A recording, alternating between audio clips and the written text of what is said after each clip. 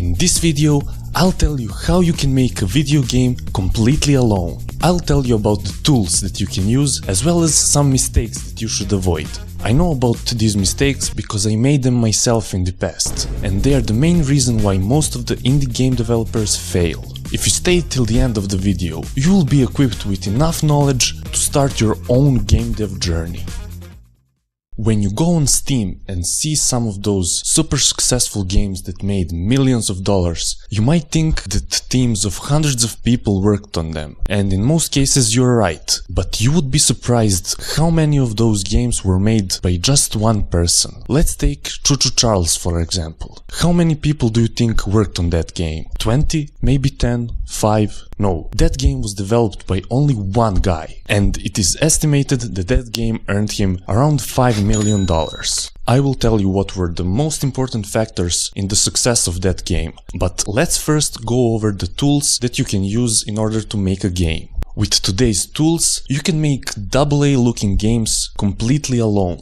The first tool that you need is a game engine. Choo Choo Charles was developed in Unreal Engine 4. And if you want to make 3D games, I would suggest you use Unreal Engine either 4 or 5. But if you want to make mobile or 2D games, I would suggest you use Unity. I used Unity to make my first indie game, Cody's Nightmare. I'm currently working on a 3D game called Silly Billy, and I'm using Unreal Engine 5 to develop it. If you like the looks of this game, you can wishlist it on Steam.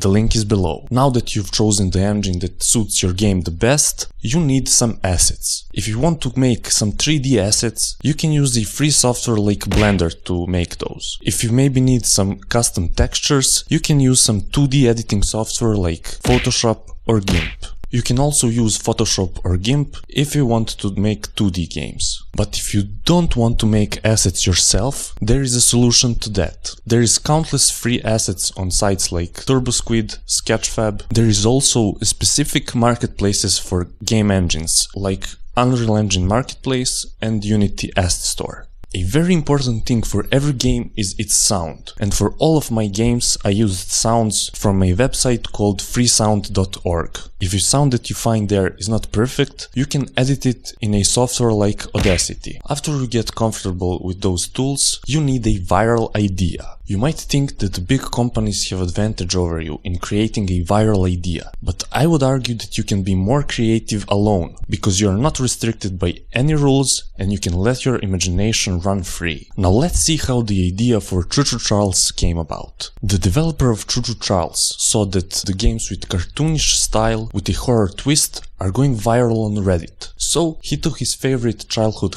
cartoon and made it super scary. He developed it for some time and released a very early version of the trailer on Reddit and Twitter, and it went super viral. That showed him that he had a viral idea in his hands, so he kept developing it and eventually released it. Now that you have all the tools and viral idea, how does the development process actually look from start to releasing your game? First, you need to create a game design document, or GDD. GDD is a document where you outline everything that you want to have in your game. All the characters, all the gameplay mechanics, and the complete scope of the project. Now, it is very important to stay inside of the scope and don't expand the project. Now, you need to create a prototype, or a demo. And with that demo, you should be able to create a trailer and some screenshots. The trailer and screenshots are very important because you need to create the Steam page as early as possible. That way, you can start collecting wishlists. And when you release a game, a lot of those wishlists will purchase it. When you have your trailer and screenshots, you should also start posting on Reddit and Twitter to gain some attention for your game. Now comes the hardest part.